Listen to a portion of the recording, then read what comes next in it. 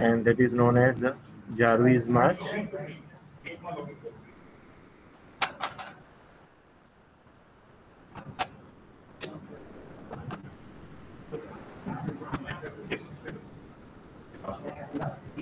So I'm going to share my screen with you as usual, and then we'll discuss this.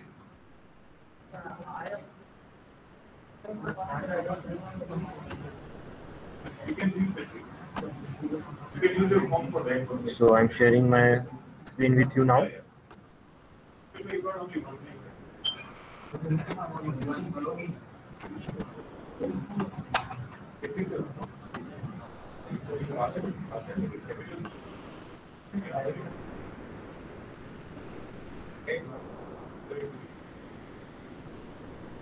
So is my screen visible?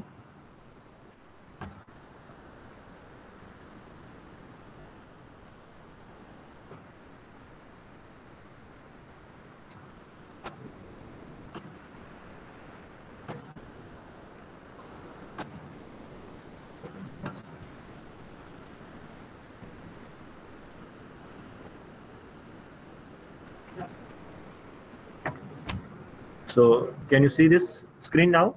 Jarvis March. All of you. So in the last session, we have gone through one algorithm that is known as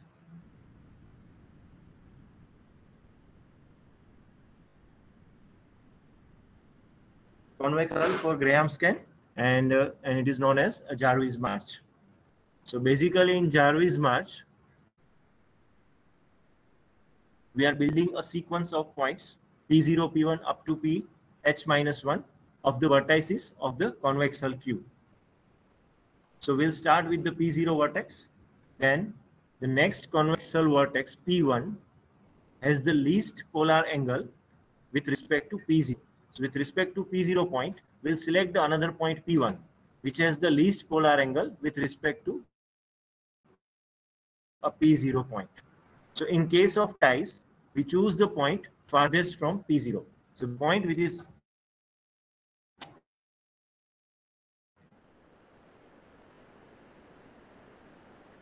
farthest from the P0 point, the least polar angle with respect to P1, and so on. So one by one, we'll select one new point, and for that new particular point, we'll select a polar angle which is least with respect to the previous point. So only our focus will be on the new point. So new point will be compared with respect to the previous point. So P2 has the least polar angle with respect to a P1 point. When we reach the highest vertex, say P of K, then it is known as we have constructed the right chain of the convex hull. We have constructed right chain of the convex hull. So to understand this thing, let us consider this diagram. Here we have this P0 point, the initial point, and with respect to P0, we are searching for the point having a least polar angle. We are searching for the point having a least polar angle. So that is the point P1 with respect to positive x-axis. Now with respect to P1, we will again find out the point which is having a least polar angle. So here that point is a P2 point, as you can see in the diagram. Now for the P2 point, again we'll find out a point which is having a least polar angle with respect to P2. So you can see that it is the P3 point. Now P3 point is the point which is having a highest point if you consider xy coordinate. Then the P3 having a highest y coordinate. So it is known as the right chain. We'll complete the construction of the right chain in this way, right? Now to construct the left chain, the other part of the convex hull. To construct the another part of this convex hull, we have to construct the left chain. Now for that left chain, we'll consider the another rule. To construct the left chain, we start at PK, which is the highest point of the right chain, and choose PK plus 1 point as the point with the least polar angle with respect to PK, but from the negative x-axis. Now we'll calculate the polar angle with respect to negative x-axis. And we'll start from the last point of the right chain. We'll start with the last point of the right chain and we'll construct a polar angle. We'll calculate the polar angle with respect to negative x-axis. We continue on forming the pointing to our original vertex P0 and we'll reach to the original vertex. And that's how we'll get the complete convex hull. So as you can see in this diagram, that from the right chain, the highest point is P3. Now with respect to P3, we'll find out a polar angle with respect to negative x-axis and we'll get the point as P4. As you can see that P4 having least polar angle with respect to P3 when we consider the negative x-axis. So we have the point P4. Now from P4 point, again we'll consider the polar angle with respect to negative x-axis. So that is the point P0 itself having a least polar angle, and once we are getting this original point in this way, it is the complete convex hull. It is the complete convex hull. So that is how we'll get the convex hull through construction of right chain and the left chain. Is this clear? Okay, so now let us understand that how we are working in this algorithm. So basically Jarvis-March computes the convex hull of a set Q of points by a technique known as package wrapping or gift wrapping. So normally when you have any gift box with you of irregular size, what you will do? You will start from one particular side, you will put some sellotapes over there and you will pack it. Then you will go to another side, you will pack it. That's how you will gift wrap the box, right? So same way we are doing in the Jarvis-March. We'll start from one particular point. We are finding the another point having a least polar angle with respect to positive x-axis. So we are completing one part of that gift pack. Then we'll go to another side of that gift packs. And we are assuming it is an irregular size box. So one by one we'll complete it. So we are getting a complete gift wrap over the gift, right? So the same way we are working in this Jarvis-March algorithm. And the running time of this algorithm is big of NH, where N is the number of points in the set Q and H is the number of vertices of the convex hull. So here there is a difference, right? N is the total points of your convex hull and H is the number of vertices in the final solution. It is the number of vertices in the final solution. So basically when H is of order log n, it is of order log n, it is faster as compared to Graham scan. So normally when you put this value of H as log n, it will become n log n. It will become n log n. So you may feel it is same as the Graham scan, which you have done in your previous lecture, right? So ideally you feel that it is n log n, so it is same as Graham scan. But because we are just calculating the polar angle of one point every time, our focus will be on only one point. And with respect to that, we are calculating the polar angles. And number of points on the final convex hull are always less. They are always less. So that's why asymptotically it is faster than the Graham scan approach. So now let us take one example and let us apply this algorithm one by one so that you can understand this flow. Yes, those who are attending online, do you have any query?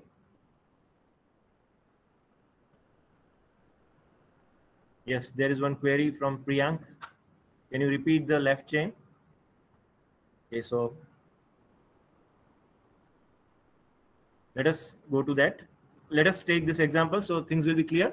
We'll go for left chain as well as right chain both in this example. So it will clear your doubt, Priyank. So now we'll start with the point 0, 0 origin and we'll find a point which is having a least polar angle with respect to 0, 0. So definitely we are getting a point P0. From that, we are getting the new point 5, 1, 5, 0 as the next point because it is having a least polar angle as you can see here. So P0 to P1, that will be the first thing. right? Will be 0 with respect to P0, right? Also, we can think in that way. It is the farthest point if you consider the straight line. So that's why we are connecting that to P0 with P1. So you can think in both the ways. Now, with respect to P1, will not touch P0 point. So now with respect to P1, I have to find out the polar angles for all the remaining points. So it is P2, P3, P4, P5. So when you consider these points, you will find, because 2, 2 and 4, 4 both having a same angle, so we have to consider only the farthest point.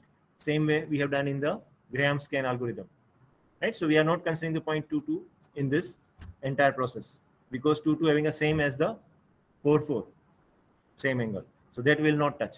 So we will discard all such points in the beginning, as we are doing in the Graham-Scan, right? So now we are comparing the polar angle of P1 with all the other points. So you can see it is compared with P3, then it is compared with P2, it is compared with P4, and it is compared with P5. Right? So we are comparing these points. So which is having a least polar angle with respect to P1? It is P3. It is a point P3. So with respect to P1, the point P3 having a least polar angle. The P3 having a least polar angle. So that's why we'll select the point P3 as the next point. So we are getting this point P3. Now with respect to P3, because it is the new point which is added, we have to find out the polar angle. Now we have to check, is the P3 the highest point? Is the P3 the highest point, having a highest y-axis, a y-coordinate? Yes. So it is the end of the right chain. It is the end of the right chain. This is what we have to understand, right? Now we have to construct the left chain. We have to construct the left chain. So for left chain, what we'll do, we'll compare the polar angle with respect to negative x-axis, not with the positive x-axis. We'll compare the polar angle with respect to negative x-axis. So now we'll compare the polar angle of P3 with P5 with respect to negative x-axis, right? It is a line segment P3, we can say. We'll compare the polar angle with respect to negative x-axis. Similarly, another is P3, P4. So we'll compare them with negative x-axis. We'll compare it with negative x-axis. So out of these two, it is obvious that P5 having a less polar angle with respect to negative x-axis. So now we'll consider the P5 point in our solution. Clear? Now, with respect to P5, again we have to find out the polar angle with negative x-axis, considering the point as P5 point. So now, with respect to negative x-axis, we'll consider the polar angle. So P0 and P4, 2 points are there, P0 and P4. But now the P0 point having a least polar angle with respect to negative x-axis, right? P0 having a least polar angle with respect to negative x-axis. So we'll consider the P0 instead of P4. So now as a result, we are getting this diagram. Once we are getting P0 point, right, we'll stop the process. Yes, now you have any query? Why did we consider 2, 2? Yes, because in the earlier step, 2, 2 and 4, 4, both have the same angle with respect to positive x-axis. So we have to consider the farthest point, and we have to discard in the beginning, right? We have 2 points, 2, 2 and 4, 4. But 2, 2 having the same angle with respect to positive x-axis as the 4, 4 point. So we have to consider the farthest point because we want to include all the points inside the polygon. So that will be discarded in the beginning when you sort the points and all that, because you have to do that thing anyway in the beginning. From P1, P5 means P2 and P5 is the same line as for P1. Like when we are going in a chain, that chain. Yes. Sir, when we calculate the other point, sir, we can also discard P2 because P2 and P5 are in the same line. Like when in the before no. I showed. But what will happen that P5 is in the other part. It is not in the right chain, while P2 is in the right chain. right? When you consider this convex hull, right? So, but we wouldn't know, right, when we are computing for P1, we Yes. wouldn't know that when the right change will end. No, that we can know from the beginning itself. Yeah, because we know the highest y coordinate. We know the highest y coordinate. So we know that this point is not passing from this P0 to P3 line. It is on the other side of P0 P3 line.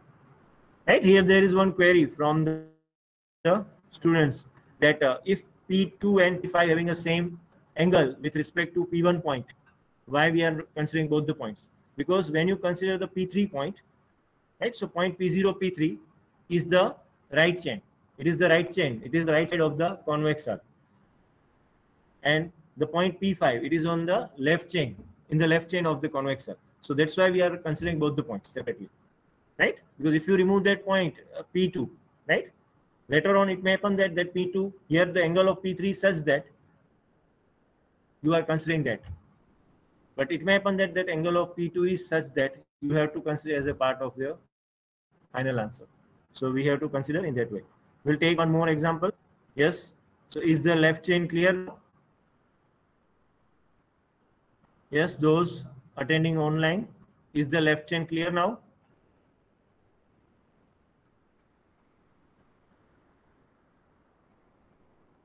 Right, we are considering the angle with respect to negative x-axis when we are considering the left chain. We are considering an angle with respect to negative x-axis when we are considering the left chain. So now let us proceed. Let us take one more example. So now here we'll consider the point 20,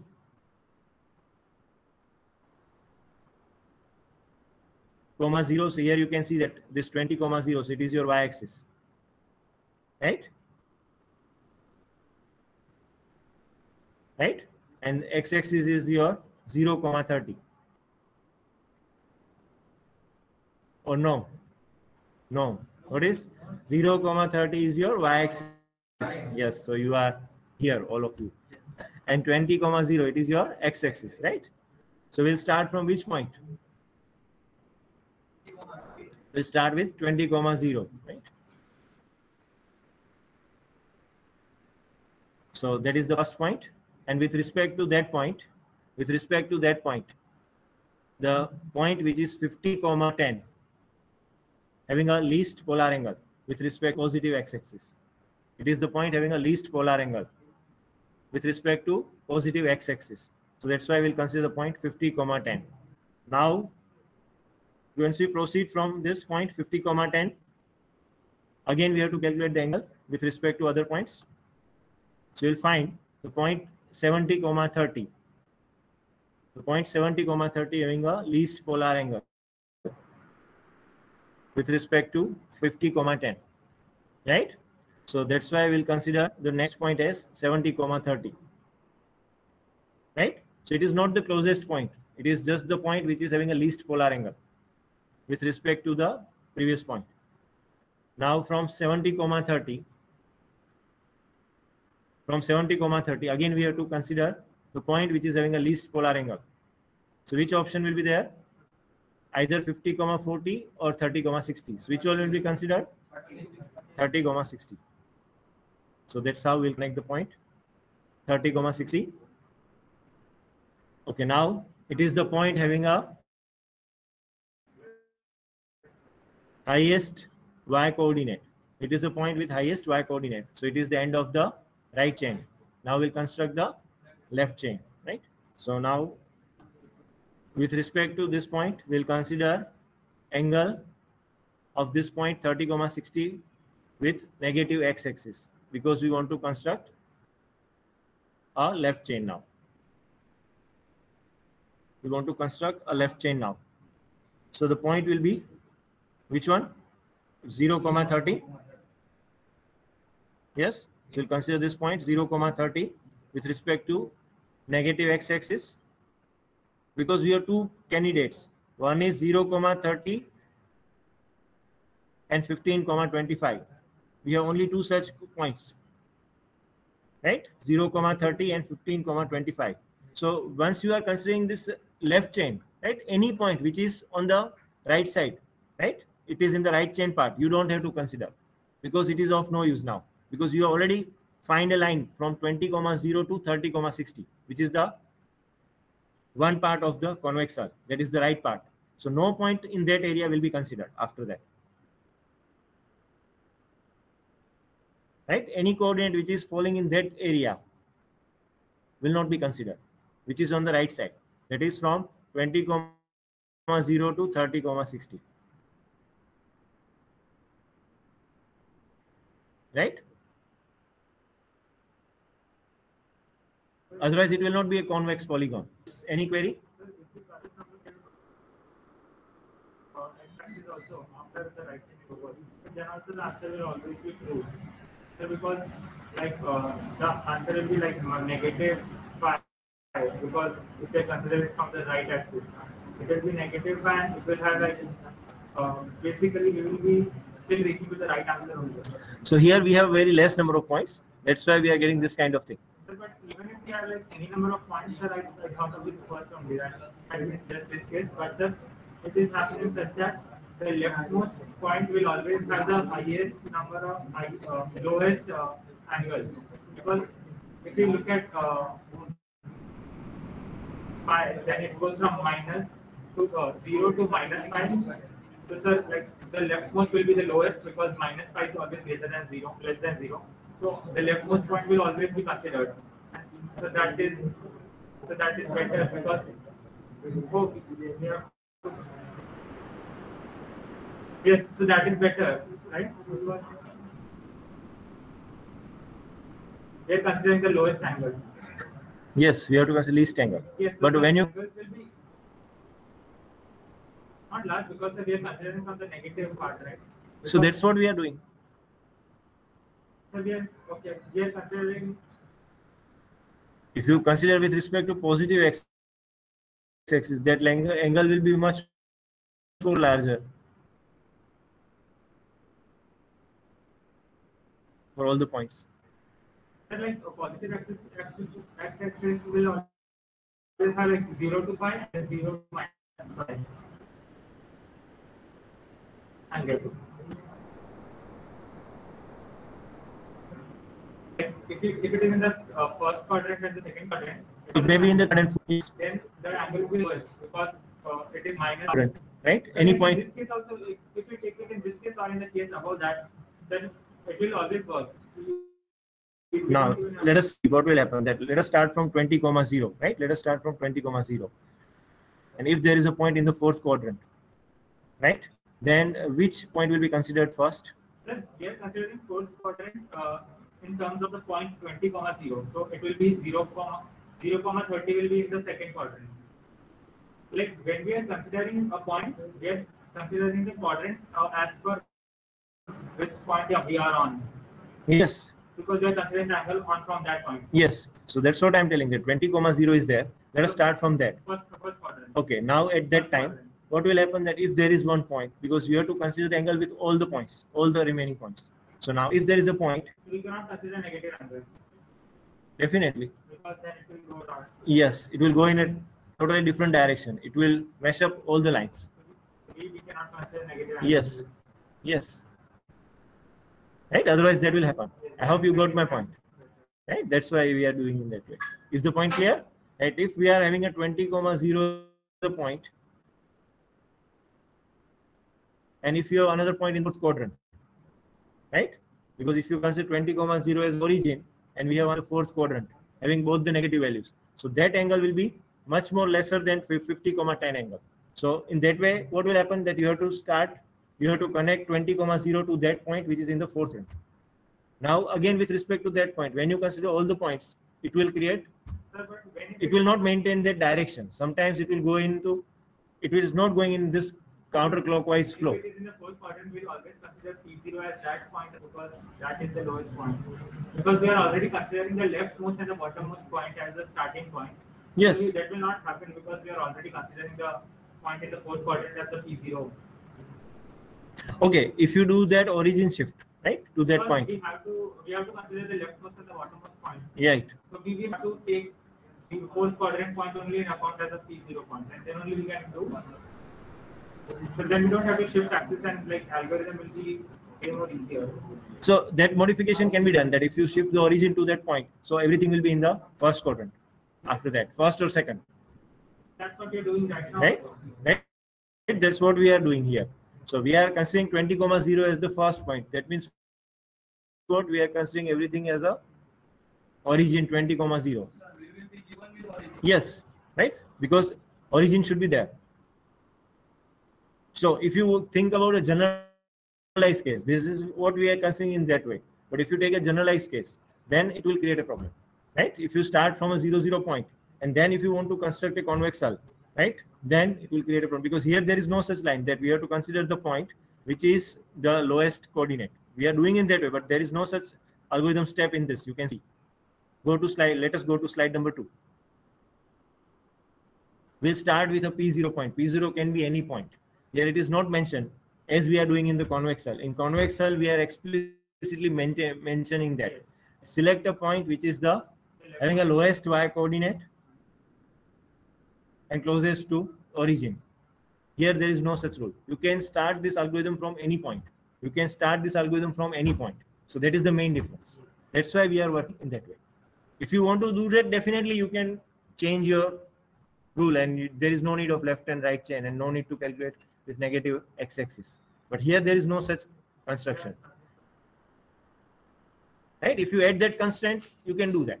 But you have to add that constraint, that select the point which is the as an origin, which is having a lowest y coordinate and closest to 0, 0. If you add that constraint, that additional thing, additional computation you have to do. Here in Jarvis-March, there is no such rule. You can start from any random point and you can apply this algorithm. Right? So I think now it is clear why we are doing in this way. Left and right chain, because you can start from any point. You can start with any point and you can apply this algorithm. So now we have one more approach for which we have an overview to construct the convex hull. So I think those attending online, it is clear that here there is a main difference between this Graham-Scan and Jarvis-March. In Graham's y coordinate, while in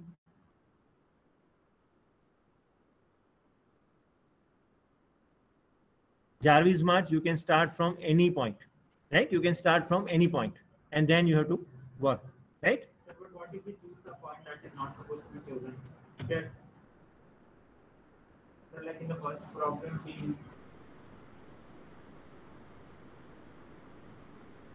we ruled out 2,2.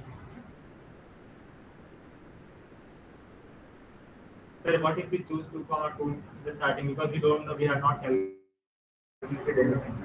Lateral out when you get 4, 4. Right? When you get 4, it will become automatic. Right? You can just do one simple facility. So if you start from point 2, you go to 4, 4, and it will complete the convex hull. And then you can discard 2, 2.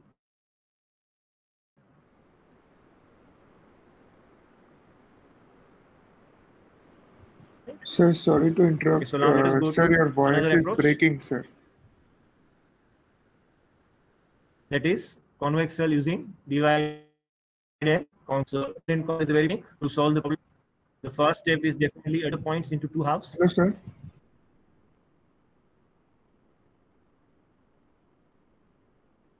Find the convex hull of each subset, and then we have to combine the 2 convex hulls to generate the overall convex hull. So now it is very interesting. So we have to make sure that our 2 convex hulls which we are mining should not overlap each other. If we are dividing the points in such a way that 2 convex hulls will overlap with each other, then you cannot combine it. So now to ensure that all the points are pre-sorted from left to right, we have to pre-sort all the points from left to right.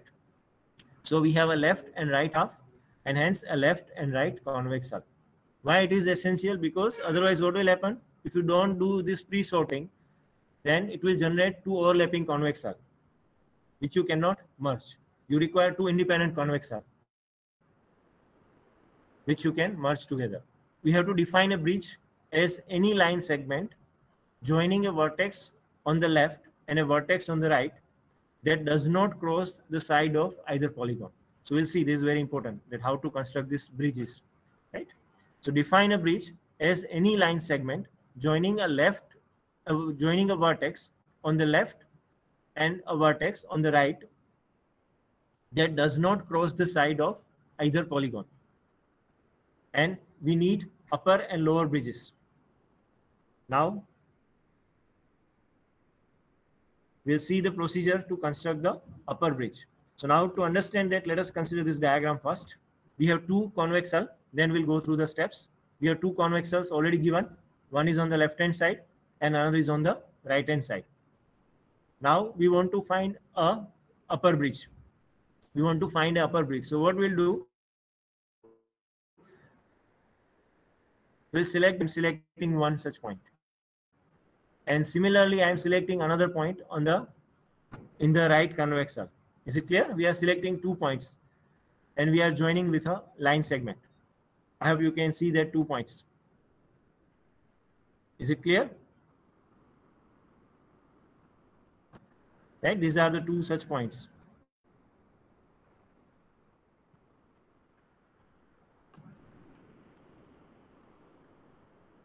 One is from the left convex cell, another is from the right convex cell. We are selecting 2 such points. Basically, the left chain and right chain of previous.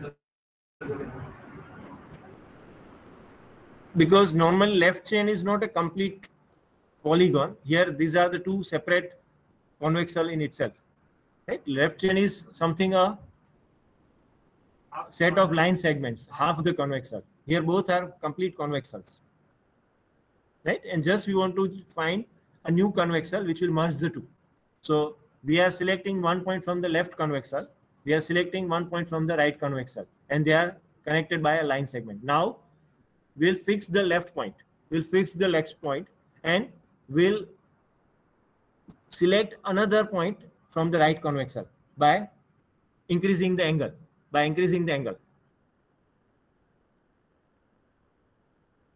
Right? So you can see in the right side, we are selecting the second point, which is given by a dotted line, Left point is fixed. And we are increasing the angle of the line segment. And we are selecting another point from the right convex cell. So we are getting the second point. Now, further we can see, can you further increase the angle, and we'll get another point from the right convex cell such that that line segment should not pass through that convex cell. That is the criteria. It should not cross the convex cell. Is it clear? So that is how we are getting the third point, and which is shown by the complete line. It is shown by the complete line. Now, once we are completing that part, we are still not sure it is the upper bridge or not. So now, because now further movement for this point is not possible, we'll select another point from the left convex cell.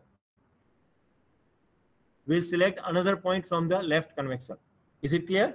And we'll do the comparison with the points which are on the right convex cell. So now let us see in this second diagram. We are selecting another point from the left convex cell.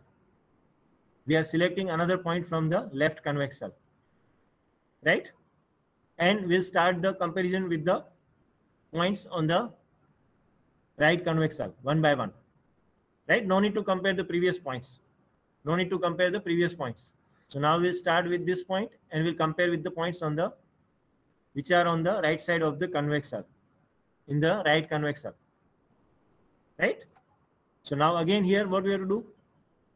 We have to change the angle.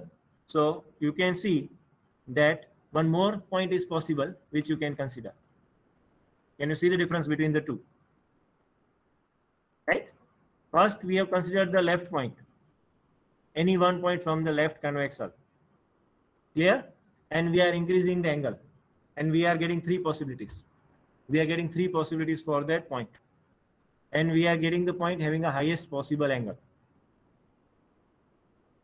Now, if I select any another point, you can see it will cross the right convex cell.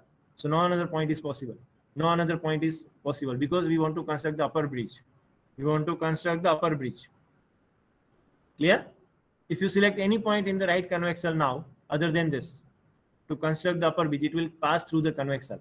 So no further increase is possible. So now we are changing the point in the left convex hull, right side of the left convex hull. So that's what we are doing. That's what we are doing here. We are changing the point in the left convex hull, which is on the right side. Right? We are selecting a point from the right side, from the of the left convex hull. Clear? And further we'll increase the angle. How long that will get the best match? So that's what you can see, that we have increased that angle. So now further no increment is possible. No further increment is possible. So that is the upper bridge. That is known as the upper bridge. Can you see how we got the upper bridge? Right? It is just a concept. So don't worry about implementation and all that, because we cannot implement all the algorithms. But you should know that through divide and conquer also you can find a convex hull. Through Jarvis march you can get a convex hull. Through Graham scan you can get a convex hull. So there are many techniques, right, to solve a problem, and that depends on the different persons how they have invented that method. It's a new novel technique. It is a new algorithm, right? So that's why we are considering this different approach. So let us see that if you want to describe this, we can describe in this way. Start with any bridge. So bridge means any line segment. Bridge is any line segment which will connect left convex hull with the right convex hull. Start with any bridge. A bridge is guaranteed if you join the rightmost vertex on the left to the leftmost vertex on the right. How we can construct the bridge? Join the leftmost vertex of the right, the rightmost vertex of the left, and we'll get the bridge. Keeping the left end of the bridge fixed. We are keeping this left end of the bridge fixed. See if the right end can be raised. Can you increase the right end? That's what we are doing. Look at the next vertex on the bridge.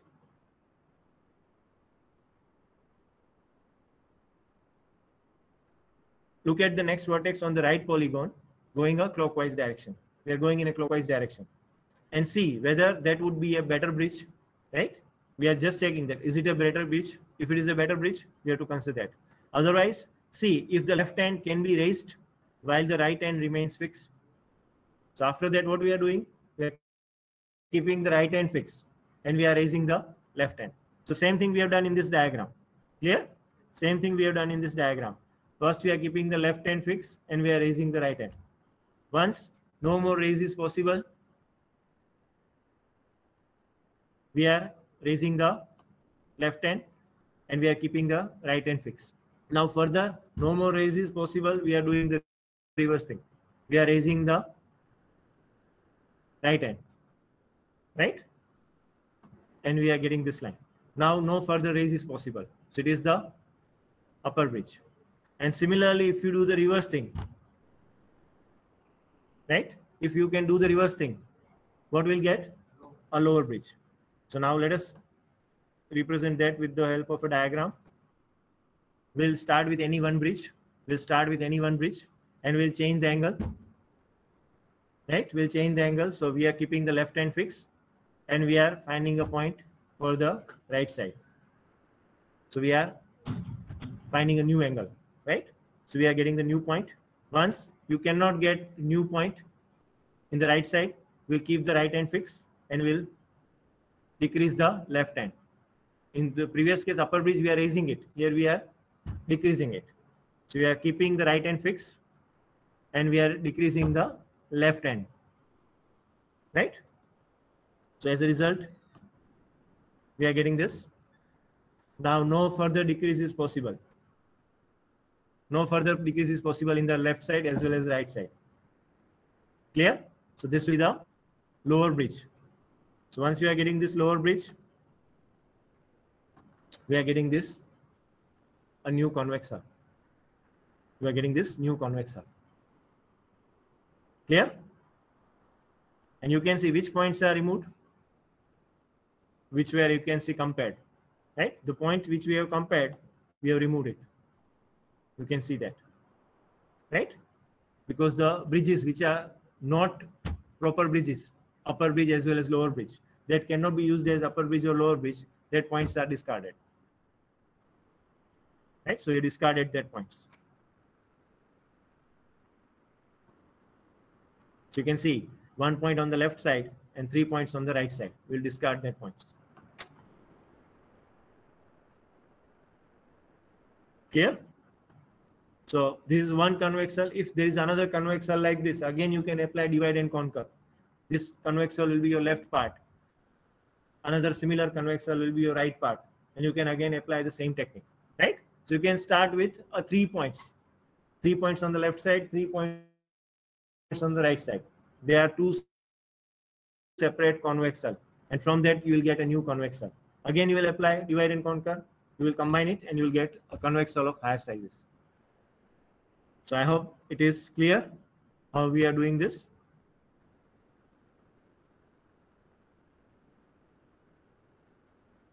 Now we need to determine the running time of this algorithm. The key is to perform a step 2 in selection of the right bridge, right? Upper bridge and lower bridge. For this, it is sufficient that each vertex is a pointer to the next vertex going clockwise and going counterclockwise, because we require both the directions.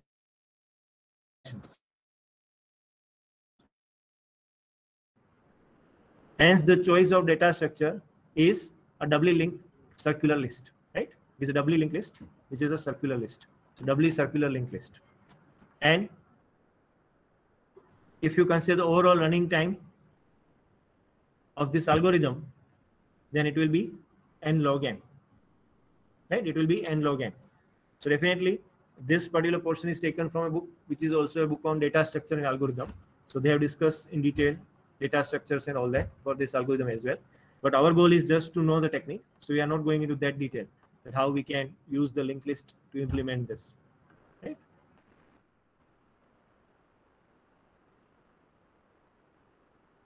So now our master theorem and other things in the previous semester, right? You might have gone through a recurrence tree method. Yes or no? Yes.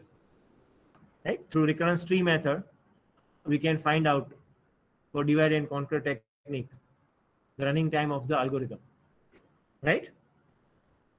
So same thing we have done here. The pre-processing time, because we have to sort the points so that they will not create overlapping convexal. So it is order of n log n time, right? We have to pre-process. We have to sort the points. So at some points will be in the left part, some will be in the right part. So we don't have overlapping convexal. Then divide the set of points into 2 halves.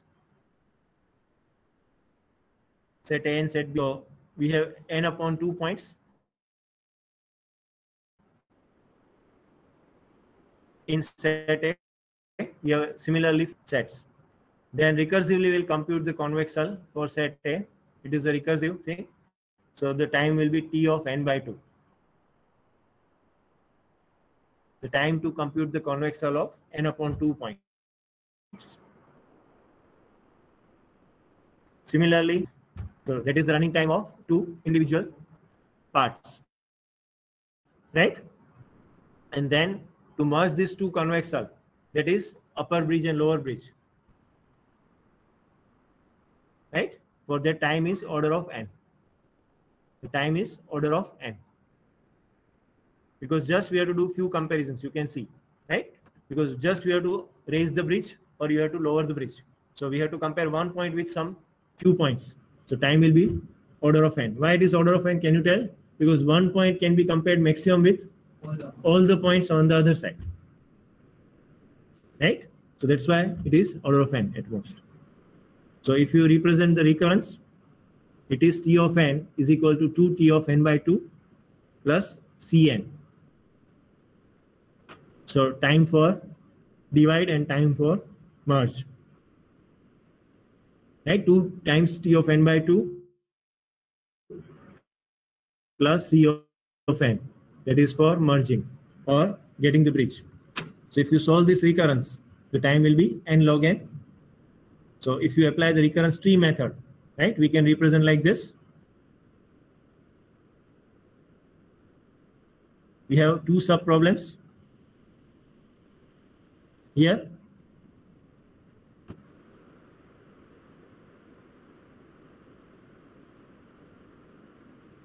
Right? And for that, we have 2t of n by 2 and the time for this. Right? We have size of each sub problems. Just here there is some. We have 2 is indicating number of sub problems. And size of the sub problem is also there. It is T2, and this work dividing and combining. Right? So now it is clear.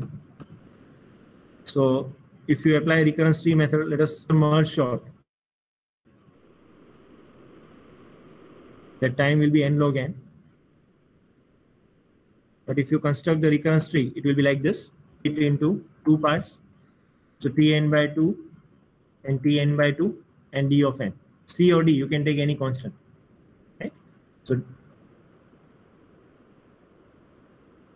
T2Tn by 2 plus dn.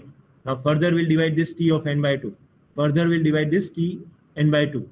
So that will give us Tn by 4 and Tn by 4. And instead of n, we have dn by 2. Right? Instead of n, we'll write dn by 2. I think this is known to you. You have studied this in your previous semester. Yes? So I think we can go fast, right? You can understand this thing very well. Similarly, we'll further divide this until we'll reach to one node only. We have total n elements in the convex hull. So total we have n leaves, individual elements, and the height of the tree.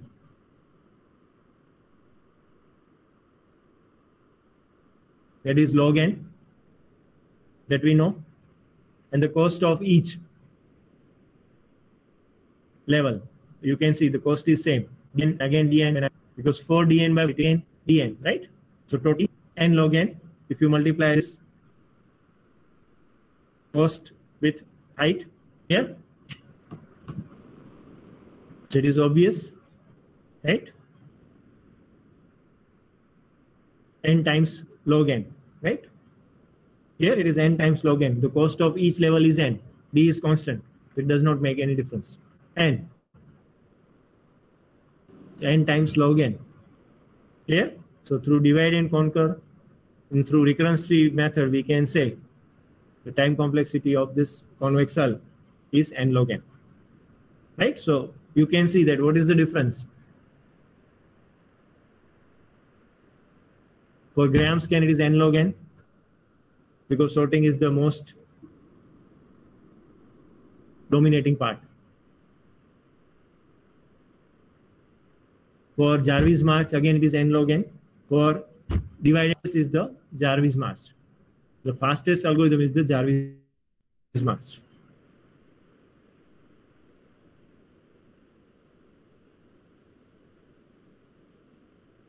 Right? As it is mentioned, asymptotically lower as compared to others. Otherwise, all are n log n. Right? All are n log n. But that constant factor is less. So that's why we are writing that Jarvis march is asymptotically faster than Graham scan. Clear? So I hope this is clear what we discussed today.